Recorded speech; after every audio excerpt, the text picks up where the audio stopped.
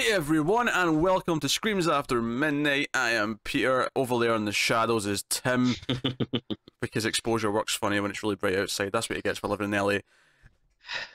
What can I do? I'm not gonna lie, there was a weird glitch on Skype actually when we first booted up, and Tim couldn't hear me, so he wasn't responding to anything I was saying, and he was just kind of staring. And because of how sort of underexposed he is, and he looks just almost like a silhouette. It was kind of creepy for a little bit. I'm not going to lie. I thought he was doing a bit for a while. I thought he was trying to scare me intentionally. But here he is. At some point, there's just going to be, you're just going to be asleep and the computer's going to turn on. and it's just going to be my face. And then you're going to message me and be like, hey, why'd you Skype me last night? And I'll be like, well, I didn't Skype you. What are you talking about?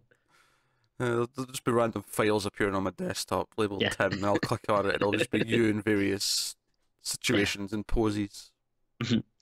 Unfriended 3, incoming call. Unfriended 3, Tim. Tim request. Unfriend Tim. That's just good advice. Hey, I mean, try it if you can. It's hard. So, we talk about horror movies on this show, and this episode we are going to be talking about The Strangers. This is kind of a preempt episode because we're going to be talking about The Strangers 2. Not quite next, because we've got a bonus episode, because we missed last week. You might have noticed that there was no episode last week. We are deeply apologetic for that. That was not planned. That was kind of last minute. Tim had to skip out of town when we would be recording, so you're getting a bonus one to make up for it. I won't reveal what that is at this moment, but you'll get that before Strangers 2 next week. You make it sound like I was having trouble with the law or something. And the heat was coming down. I kind of had to wait till things cooled off. And I just mean you didn't know about it in advance. You told me a day or two before. Oh, hey, I have to be out of town for a few days, so we can't do it this week. That's all I meant. Well, good to know that excuse worked. So. See. It worked just once. At home eating Doritos and Tim's slacking. Playing video games. That's what it was. He wanted to play God of War or something. I don't know. I did get it, but I haven't started it yet. Oh, did you get it? Okay. I'm stuck playing Okami. I love the game, but it's so long. Do you know, Tim? I might get a lot of games that I don't get to for a while, but I always get them when they're really cheap. I feel like you always tell me you've bought a new $60 game, and it'll sit there.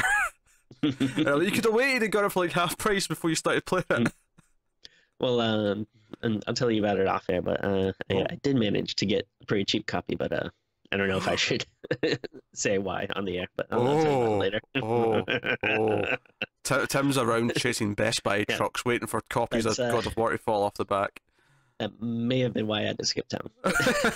That's why the heat was on you. Oh dear. So we're gonna talk about The Strangers. Actually, sorry. I'll let the tangent continue. Sorry, I don't. That's so rude of me. To try to get the show back on track. On you go, Tim. It just reminded me a really good recommendation. I don't know if you ever seen The Wrong Guy. It was a small movie, but it was a early 2000s comedy starring Dave Foley. But it's real funny. It's kind of like The Fugitive. Dave Foley, he's working at this office and he goes into his boss's office and he's very brutally murdered. And he gets really nervous and thinks he's a suspect, so he starts running away. But he's the cops actually don't care about him, but he just thinks that he's a fugitive. So it's a pretty funny comedy. I recommend it. That does sound amusing, I have to admit.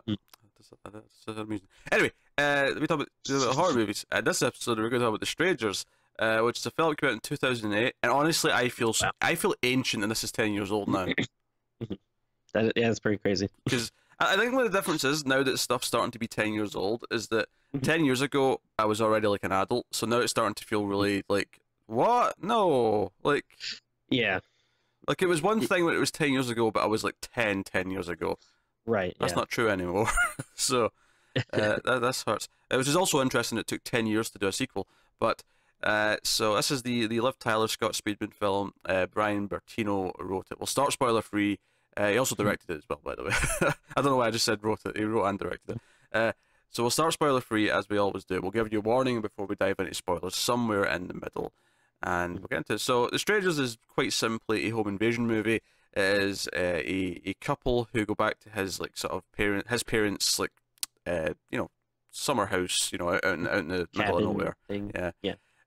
And you know, creepy people in masks start sneaking around and harassing them and try and kill them. That's basically the movie. That's the entire thing.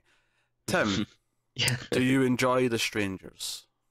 Uh, this might come as a shock to some people because I do think it is kind of a, fairly well-liked movie, but I am not a fan. It's I Okay. I don't necessarily think that it's like poorly done. Like I get the appeal, but to me that's just like it doesn't feel natural to me. Everything feels really forced. Like it's this kind of it's creepy, but it's this kind of way overdone manufactured creepiness to me, where it's like everything is just so perfectly creepy. Like you just so happen to be playing like the creepiest song, and then the people in the masks, and it sounds like a weird complaint to be like, oh, this horror movie is too creepy, but everything just feels like, oh, it's just so perfect that they just happen to be in that one spot, and then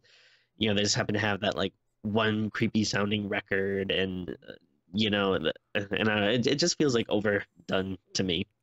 But it's not horrible, but I just don't really like it that much. I'm I'm still waiting for that moment that Tim often has here where he'll say, "I know, I'm just kidding," and then he's gonna give his real opinion. I am surprised by this, Tim. Indeed, I did not know you felt this way about The Strangers. I quite like it. I quite like the movie. I liked it when I saw it. It's funny, I've seen this a couple of times before, but it had been quite a number of years. And again, even that makes me feel old. That a movie that's 10 years old. Like I saw it a couple of times soon after it came out. You know, I saw it when it came out on Blu-ray, showed it to a few friends maybe a year later, and then it's been like 7, 8 years. So here we are, and I still like it a lot. I still think it holds up. It's it's a very quick, short film. It's like 85 minutes, and that's kind of perfect for this. I will criticize that the Blu-ray has like the unrated, extended cut, too hot for cinemas. And I actually looked up what the differences were because I didn't know which one to pick. I was like, oh, I can't remember. Is this one where the one version is better than the other? And I looked it up to see what the differences were, and it's like 30 seconds of a difference, and they seem so inconsequential. Like they make no difference. So hey ho, so it doesn't really matter. Pick whatever you feel like. If you wanted to be 30 seconds shorter, go with the theatrical cut. It doesn't really matter. But no, I dig it a lot, and I think it plays to a lot of my sensibilities. Where I do love the creepy mask killers kind of coming at you. I think the moment that sells me in this film, because I'm kind of into it. I think it starts off fairly well. It gives me a couple of characters where clearly something's just happened, where they're in this place. It doesn't just treat them as this happy couple who are like, here's them moving into the new house before spooky things start happening. That's not that that's a foreshadowing thing for my opinion of the next movie we're going to talk about. But I feel like there's like a history there. There's enough there that I feel like they're actual characters. But the moment where the movie really sold me the first time I was watching it, and kind of why I like it pretty much overall, because it's full of these kind of moments, is just, and this is in the trailer, this is not a spoiler, but just the idea that one of these characters, one of these villains, just steps out of the shadows in the background, just stands there watching whilst the scene plays out in one shot, and our main character, Liv Tyler, never notices that he's standing there. Like, that's the scene where I'm kind of like, okay, I'm into this. Just he's there in the background. It's the kind of stuff that I love in Halloween. It's the kind of stuff that I love in my creepy killer movies. Not it's as good as Halloween, of course, because Halloween's Halloween, but it falls into that slot for me where I really like the creepy killer stuff. I really appreciate that, if just to sort of dive into one of the subjects we often talk about with these movies, especially modern horror movies, because we tend to have a complaint here, is that I think the music is wonderfully subdued. They don't overdo it. There's no big sort of ta-da when there's a jump or anything like that. There'll be some minor suspenseful like bass strings, like maybe when someone's like walking towards something, but it's very held back. There's not a lot of like kapow in the soundtrack to make up for lack of scares. The scares are all on the screen. Yeah, definitely. And I don't, to be fair, like I don't necessarily think it's a poorly done movie. I just think this is one of those cases where this doesn't work for me. But I wouldn't begrudge, someone that does like it, or I wouldn't, like, for the reasons why you're saying you like it. Like I wouldn't fight you into like, oh, you're wrong or anything. It's just, I don't know, for some reason when I watch it, it doesn't really click for me. Like I do like the stuff that you're saying, like, like that one scene where she's, I think it's like that she's like on the phone or whatever, and then the guy's just in the background. Yeah, she's on the phone, then she goes over to the sink, and the entire time he's just kind of in the background, standing still. Like that scene is great, definitely. But then, there's like a lot of other scenes where, like they'll look out a window and they'll see someone, or the person will be watching from a window, and then when they turn around and look, the person's gone, and which is fine. Like in a, I don't know, if you're watching like some supernatural, like thriller or something. But like I always, for some reason, I get this thing stuck in my head where like I just imagine like the killer in the mask is outside like looking for him, and they're like, I'm just gonna stand here, and then as soon as they look for me, I'm gonna run real fast over here. Like I don't know, it kind of makes me laugh just thinking about that. How do you watch anything with Batman in it? Because that is referred to as Batmaning out of a scene. How do you even take that seriously? Well, I mean, Batman versus Superman is one of the best movies, with the character, but. I mean, Matt would be annoyed, but I guess you got to go with the because Batman logic with that. He's a ninja. It's okay. These are serial killers, not ninjas. Yeah, that's the argument. Yeah, that doesn't bother me. Like I feel like, I mean, that's just, like you say, you can't dispute that. I like the reasons why I think it's good. There's not much I can do to dispute. Oh, it doesn't click for me. Like there's almost nothing I can say to that. Like it just doesn't, if it doesn't click, it doesn't click. Yeah. I feel like I'm okay. I like that kind of creepy stuff with the standing and staring. I guess the way I justify it, if I'm trying to justify what the characters are doing, even though I don't necessarily feel that I need to, but if I am going to justify it, it'd be like, no, they're intentionally messing with their heads. Because a lot of the movie is that. Yeah. They'll leave messages on places. It's interesting because the movie claims that it's based on a true story. It starts off with a very kind of, in 2005, this couple went to this house and blah, blah, blah, blah. What really happened that night has never been known. And that makes me laugh because they say, like, what happened has never been known, which is like, well, you're making some pretty big leaps in logic if you don't know what happened, but this is what you think. Like, yeah, and here's the thing, it's complete bullshit because I thought I got this from a commentary track, but there's no commentary on the disc. I don't know if I rented a different disc that had a commentary before, or if it was just an extra somewhere, but the writer-director admitted how much of this was actually based on a true story. It was not based on a crime. It was based on something that happened in his childhood. Oh, okay. And here, to be fair, this scene is in the movie, and it's a really creepy scene. It works really well. But this is what the entire movie's based around. Basically, one night, he was, at home with his parents, and I don't know if he had brothers or sisters, but, they sit around. He was maybe like 6 or something like that. And the doorbell went, and there was just a girl there who just stood there and asked for someone who didn't live at this house, and was just kind of stoic about it. Like, didn't ask, oh, sorry, I've got the wrong house, that must be like, a door down or something. Didn't ask for directions to anywhere else, just stood there and asked for some. I don't know if it's the same name. In the movie, it's Tamara, the girl asked for. But a very common name. Yes, but just this creepy, this creepy moment of like someone just being very kind of weird and asking for this person who didn't live there. Yeah. And then leaving, and that was it. That is definitely creepy. But yeah, I don't know if that's enough to, say this is a true story. Oh, I agree. It's bullshit. Saying it's based on a true story is complete bullshit.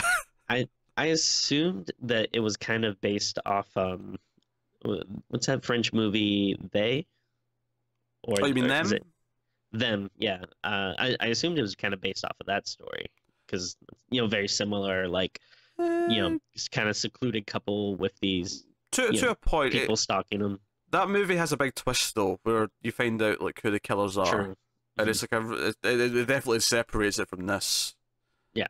No, I dig this a lot. I dig the sense of kind of hopelessness. Like as soon as stuff starts, you're kind of like, oh, these people are screwed. Like Mhm. And there's stuff that makes sense to me as well. Like, obviously, some of the things we have to deal with, like, you know, cell phones, like, why are they not calling for help? Yeah. Like, they intentionally kind of deal with that, and they deal with it in a way that doesn't feel too bullshit, because it's like, no, Mhm. the killers themselves are taking their phones, so they can't call for Mhm. help. You know, it's just, I mean, it's simple, but it's better than, oh no, there's no signal.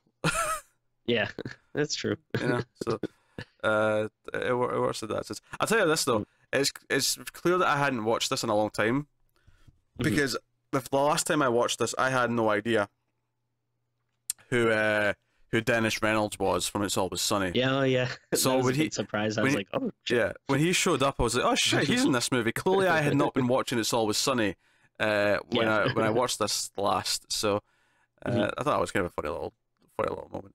Yeah. But no, They clearly were like, oh man, we need to have a little bit of a body count. Like, we can't just have just these two people. yeah, and it has a nice little ending to like that scene. I do like I say, I think the creepiness works really well, and I like the Mhm. kind of the ominous, like, is there a reason for why they're doing this kind of question that, you know, Liv Tyler brings up quite early on, and whenever that is kind of like questioned and answered, like, I love the response to that. It's kind of just like this ever present, just because. Yeah, I mean, yeah, I'm not a big fan of it. All right, well, I will talk about that more in spoilers, so I can talk about spoilers, yeah. the actual, actually what the thing is. But I'm into it. Yeah. But no, but I guess this one's just kind of dirty taste more than anything else, I guess. Sure. I mean, yeah, again, it's like, you know, it's acted very well. It's, you know, shot well and everything. So on a technicality level, you know, there isn't really anything I would ping it for. I think, like you said, it just kind of comes down to, you know, matter of like taste or opinion or whatever. And it's certainly not like I don't enjoy watching it. Like, it's, you know, it's not like something I put on and I get angry about it. It's just, I don't know. I guess in like a weird way, I'm watching. I'm kind of almost wanting to like it more because I'm like, oh, like I kind of wish it worked more for me. But yeah, Tim, do you like The Boy more than you like The Strangers? I like The Boy more than I like a lot of things. This upsets me dearly. Put it at that. This upsets me. All right, I'll tell spoiler you, one warning. thing this movie doesn't have is a little puppet boy. Good. It's better for it. So, full spoilers then for The Strangers from here on out. You have been warned. So, no, I love, see when they get captured at the end, and she just asks them, like, why are you doing this to us? And the girl just says, because you were home. Yeah. I like that. Hey, Like to me, that feels like that'd be more interesting if you're listening to like a true crime documentary or something, and or I don't know, like almost like an urban legend about like, oh, like they had these people tortured and killed these people, and you know the reason was like there was no reason. But I don't know. I guess as a movie, I kind of want more like, oh, this is all just random. Like, I don't know. It doesn't really do much for me. I don't know. And I kind of dig it. Again, to go back to like why I love Halloween. Like, I love that there's no reason that the shape that Michael Myers does what he does. He just is. He's just evil incarnate. Yeah. I kind of dig that. And again, this is obviously a lesser version of that, but yeah, I feel like at least with stuff like that, though, at least you could say, oh, he's evil incarnate. With this, it's like, oh, like these are just like jerks, I guess. Like, just, like they're because this has like a more realistic bent to it, and it's kind of like, oh, like, sure, these are yeah, real people, but I feel like it's just kind of like, I like the idea of evil's just evil because, like, there's no motivation, because that's the scary thing to me. Like, people, whenever there's like a mass murder of some kind, whenever there's any kind of tragedy, people always try and find ways to, like, oh, I need something to blame. What was the cause of this? And they'll blame Marley Manson music, they'll blame video games, they'll blame, you know, they'll look for something to blame. Because the true scary thing is that there's nothing to blame. And that some people are just going to do this, and some people are just this evil. And maybe that's, you know, not entirely true. Obviously, like things like, you know, better mental health care. There's ways to tackle it, absolutely. But just the idea that there's nothing we could have done to stop this is really what's scary about it. We need something to blame. Also, gun control may help with some of these issues. Just putting that What the out there. devil you say? Yeah, I know. I mean, I know What we're a blaming crazy thought. we're blaming too many doors right now, but I'm just saying, like, Jesus. you know, doors and backpacks might be an issue, but they're not as much of an issue as the guns, just for the record. So, you know, it's just that kind of idea. Like, there's no real reason for it. And you know, Liv Tyler's character wanting to understand why and just getting because you were here to do it too. Like, we just had victims to pick. That was all. Yeah. I like that. I feel like if they tried to go into it too much and explain why they're doing it, I think I would become less interested in them as characters. You know what would have been better is if she said, like, why are you doing this? And then they were like, wait a minute, are you not the Thompsons? Like, oh boy. We messed up. I also like that when they take their masks off at the end, and that's kind of when Liv Tyler and Scott Speedman know they're about to die, because like they wouldn't be showing their faces if they were going to let them go. No, we don't get to see their faces, and I like that. I like that the camera doesn't let us see who they are. Now, is it true that I think my fiance actually told me this, that they use like the director purposely used like supermodels or something as the three people? That would be news to me, but was there a reason for that? And I think it was just something like just the fact that, like, you know, oh, we're gonna take these like incredibly good-looking people, but then like kind of just put them in masks and make them do like hideous things. Like I guess was the point. I guess I kind of like the idea that when they take off the mask at the end, like Liv Tyler and Scott Speedman are expecting to see these hideous, like crazed, deranged people. Yeah. Billy. Yeah. But instead they just see like really attractive people they would see in a sofa commercial, and like, you know, like it's like, because even hell, I had an idea for a horror movie when I was younger that I wanted to write, and not to get into it too much, but the big sort you don't want to give that gold away. Yeah, no. But the big thing at the end was going to be that no, this was a normal person with a family who went home to his wife and kids, and he was otherwise normal, but he had to do this as well. Yeah. Like, that was the whole thing. Which, unfortunately, happens like a lot. I've been listening to a lot of true crime podcasts at work, and it's like every serial killer I feel like has like a family and a wife and kids, and which is funny because I feel like the classic trope that everyone always goes to, it's always a loner, and they're always like depressed and deranged, and it's like no, it's someone who's in a family who's got like a sick desire he wants to fulfill, like outside of his family. And I say his because like 99% of serial killers are all men for some reason, because I don't know, we're more messed up in the head or something. It's almost like there's a weird masculinity problem. Who knows? Oh, damn, we're getting slightly political here or there at the Strangers for some reason. I don't know how that happened. But look forward to the comments. Here we are. So no, I like the not knowing why they're doing it. To me, that adds to the creepiness of them. Do you like the ending, where we get a little scare with Liv Tyler?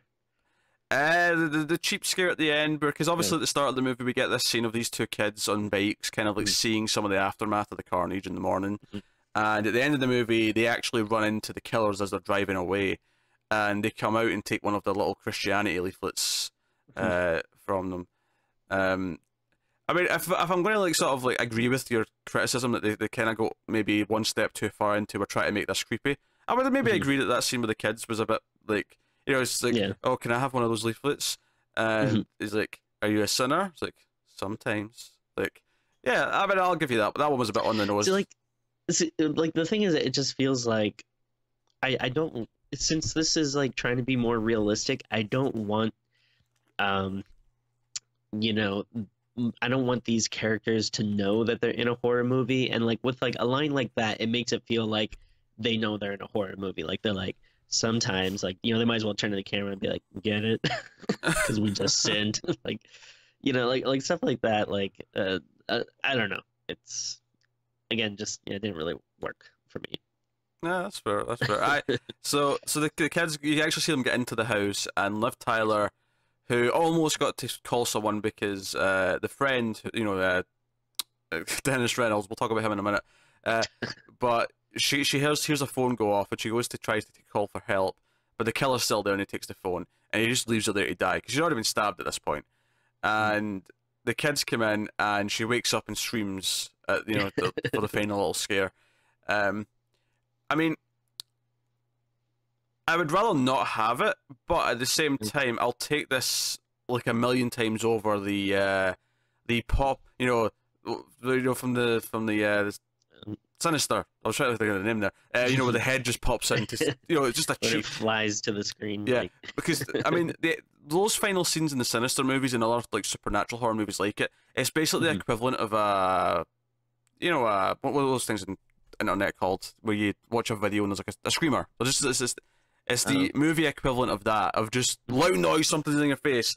At least this is more in context. Like, she's there, and we know she was kind of alive earlier, and she might still be alive. I forgot there's like that one commercial everyone was passing around for a minute that was like that Serene car commercial that goes around like a bend, and then a thing just like jumps out at you. Forgot about those. Yeah, so like turn that into a movie. So no, I mean, it's a little bit cheap, but it's not as cheap as it could be. I've definitely seen cheaper examples of the final scare before the credits roll. My biggest complaint would be the whole "this is a true story" thing. I don't think you needed that narration and that like opening text crawl. I think just going immediately to here's like the kid seeing some of the aftermath. Okay, jump back. I also don't think we needed the flashback to explain why they're in a really awkward place. Because it's at the start of the movie, the two of them are kind of like, they're not talking to each other. Things are very awkward. And you kind of get it from context, and then as soon as like the ring box came out later on, you would have got that this was okay. He proposed and she turned him down. Yeah. But the movie insists on giving us a flashback of him they're at this other wedding, and he takes her outside to propose.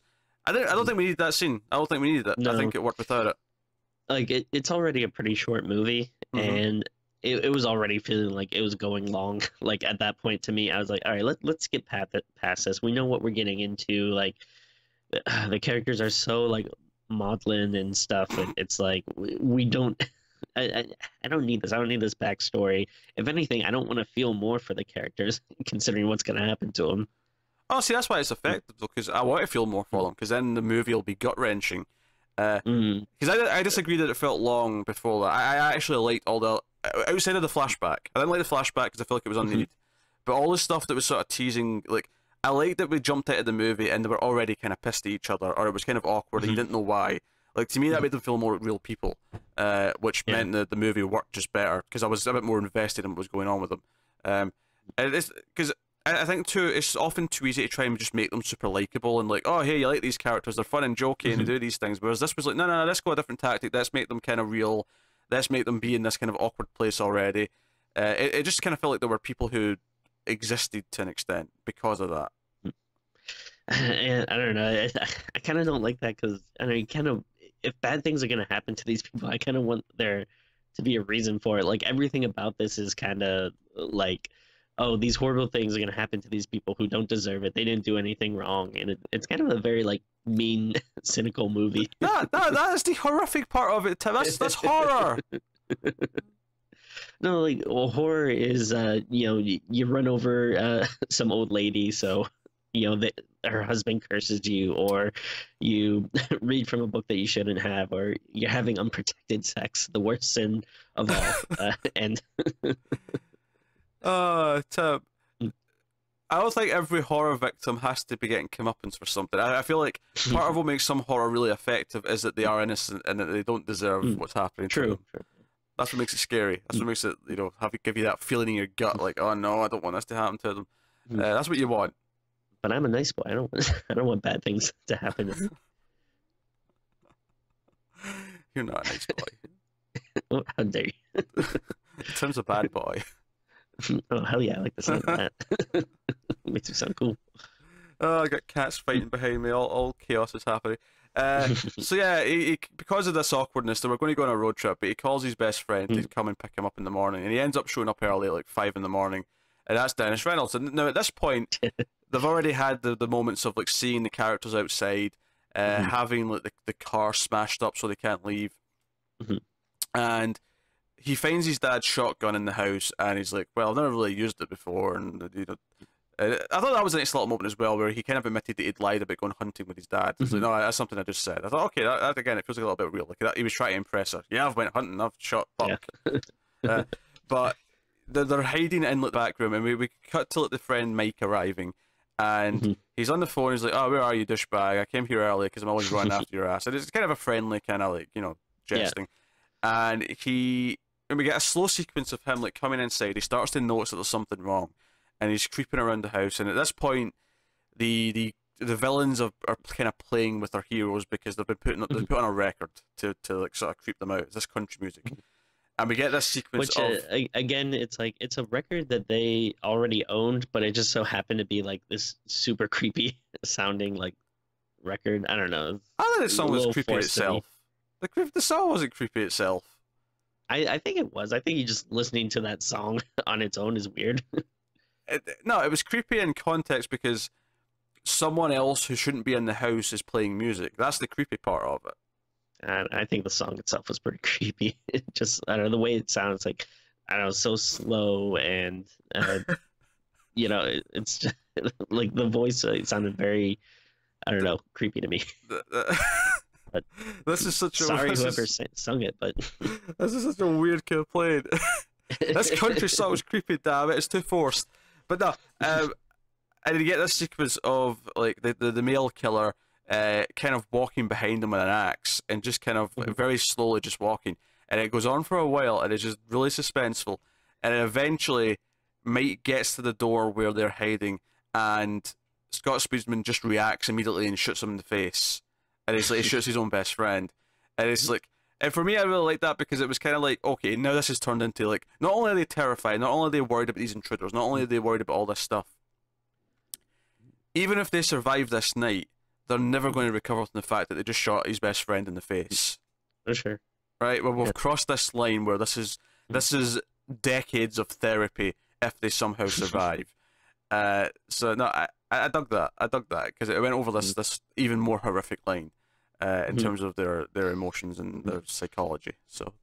Yeah, I mean, it's good for the movie, but it definitely frustrates me because I'm like, oh, like, you could have waited a second till you see who it was, or like, I mean, I know you're jumpy and everything, but it's just like, also, I want these people to, I'm rooting for the good guys. I want them to escape, and then just to have your best chance, like, gunned down. This is what's so weird to me about your complaints, Tim, is that you're saying that you care about the characters, so you don't like the movie because something bad. Like, that's kind of the point. Like, you're really rooting for them, and you don't want them to die. That's what gets you invested. That's what makes you care about the fact that they're being hunted down. This is why it's good. Oh my god, this is. I just started to sound like Matt. I don't want movies to make me feel things. I mean, I want to feel like, joy and happiness when the killer gets what's coming to them. I don't want to feel like hopelessness and despair. Nah, hopelessness and despair are great, and sometimes you need the movies to have the bad guys win, just so that it's possible sometimes, because otherwise the good guys would always win and movies would be boring. Is that why you? Is that why you're rooting for Steppenwolf?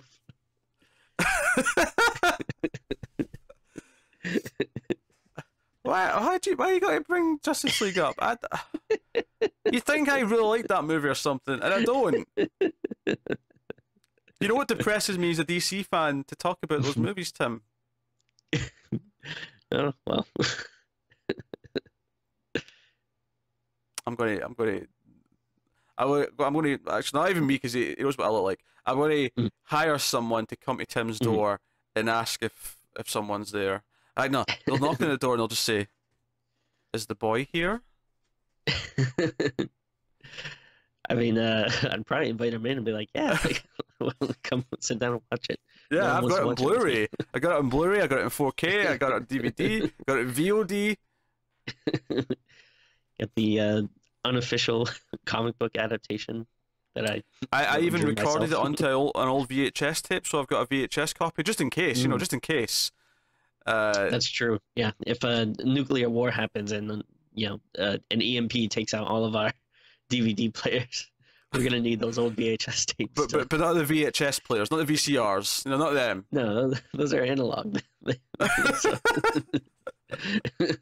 Yeah. I'm not gonna sit here and explain science to you, Pete, but Yeah. Yeah. They don't use electricity to function. No, not at all. Tim will have a wind-up VHS. It'll be like a VCR with a handle on it, and you just wind it yourself so it'll play the movie. Oh, it's not a bad idea. And you'll have like a little helper, a little assistant who'll turn it for you. He's like, Yeah. Right, tonight, Frederick, the boy, spin the tape.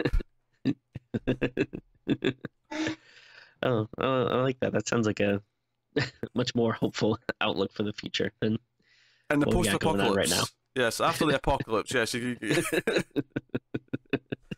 hopeful indeed, Timmy. Hopeful indeed.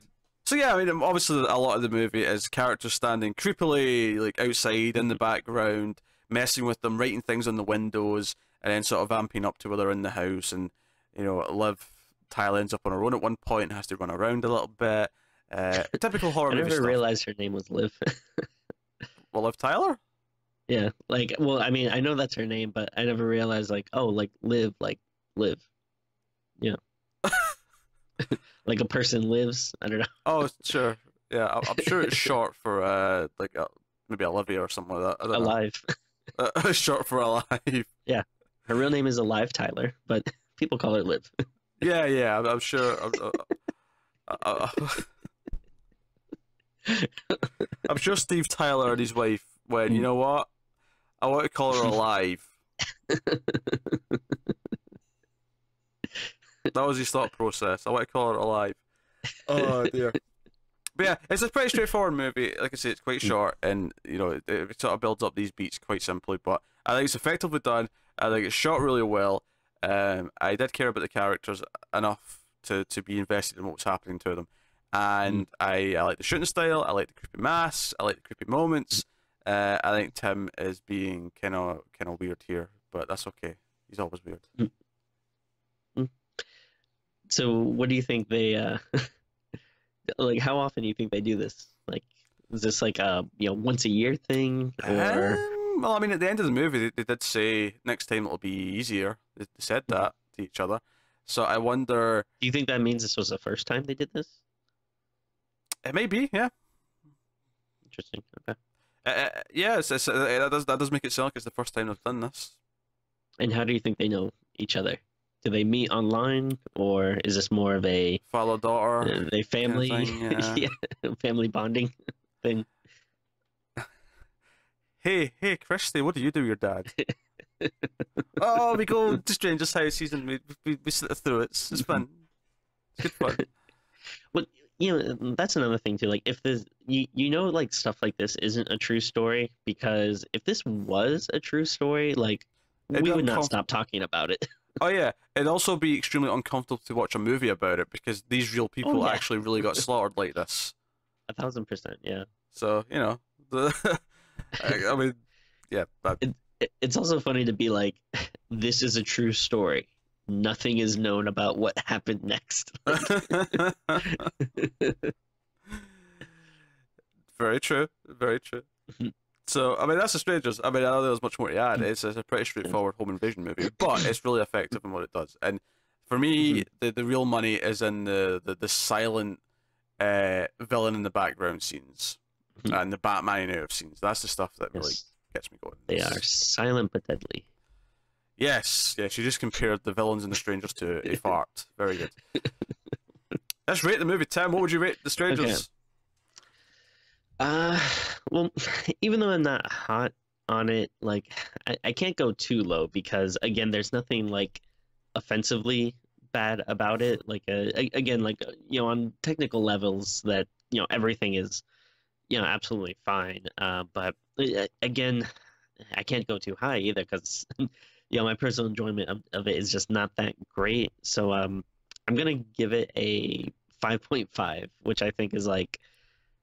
Anything below a 5, I think is like, well, this is just not well made. Yeah. But I don't want to, again, like I can't go like too high because I feel like, if I start getting into like 7s or something, then it's like, oh, well, like I enjoyed this. And I don't know. Unfortunately, I just don't really enjoy it. Well, I'm going to hit you with an 8, Tim. 8 out of 10 for me.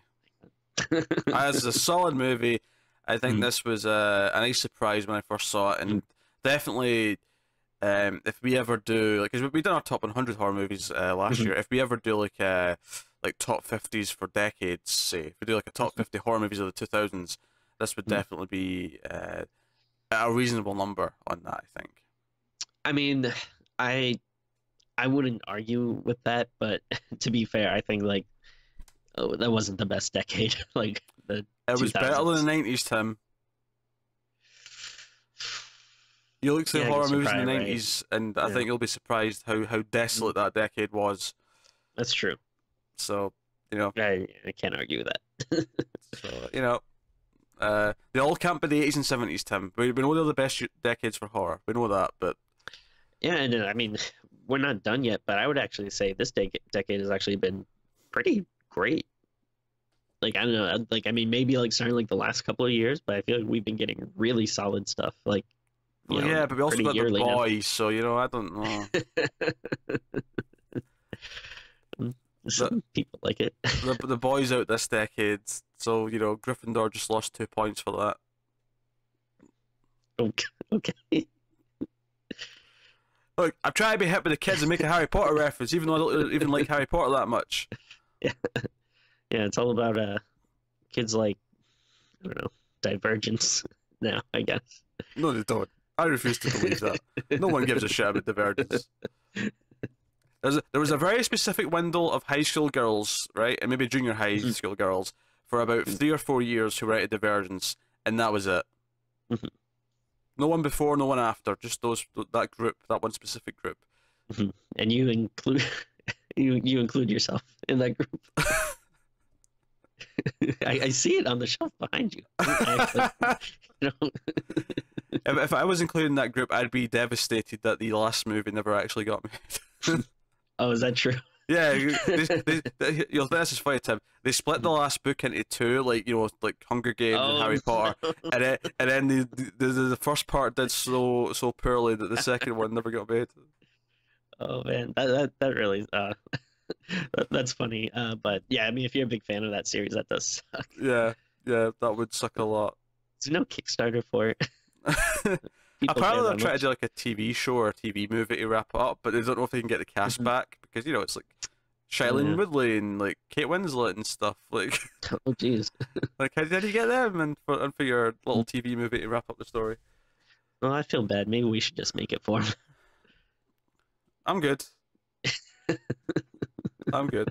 I had a good mood, Timmy. My Expanse, which was looking cancelled, got saved by Amazon this week, so I'm. I mean, I haven't watched The Expanse. I've heard it's good, so good for it. But I just feel like if something canceled, just let it go. I mean, no, Tim, this was far too. This was one of the best shows on TV. No. Yeah. Tim, I refuse to accept that just because a network made some poor choices and then made the ultimate poor choice in ending a show, that we should accept that should be the end of it. Firefly should have had at least 5 seasons. I'm saying it now. Yeah, man. I mean, I guess it's better if it's like immediately canceled and picked up, so there's no like, you know, time lost or anything. But I feel like the stuff that's like, you know, I guess this is maybe less stuff that's canceled and more stuff that, like, you know, 5 years later, let's have a reboot. Oh yeah, you're talking about something like, yeah, you're talking about something different. You're talking about like Roseanne and Will and Grace that have came back after like 10 years of being away. Yeah, just let it go. Like, but I mean, saw like something on Facebook the other day. People were talking about like a Parks and Rec reboot. Where I'm like, I love Parks and Rec, but do we? I agree with that. You're talking about something. You're talking about revivals. Yeah. This is different. Expanse's story isn't finished. There's more books to do. It was finished for me, but Tim, you're the worst. I'm glad you're not the one making these calls, because I'd probably be home invading you before long. I guarantee if someone would just get it through their head to let me run a network, I guarantee it would be number 1.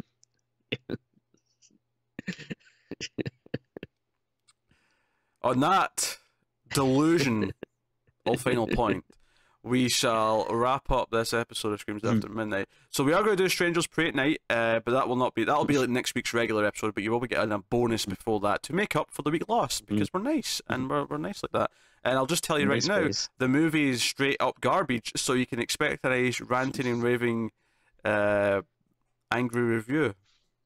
From one of us, at least. I mean, Tim did like The Boy, so who knows where he's going to fall down on it.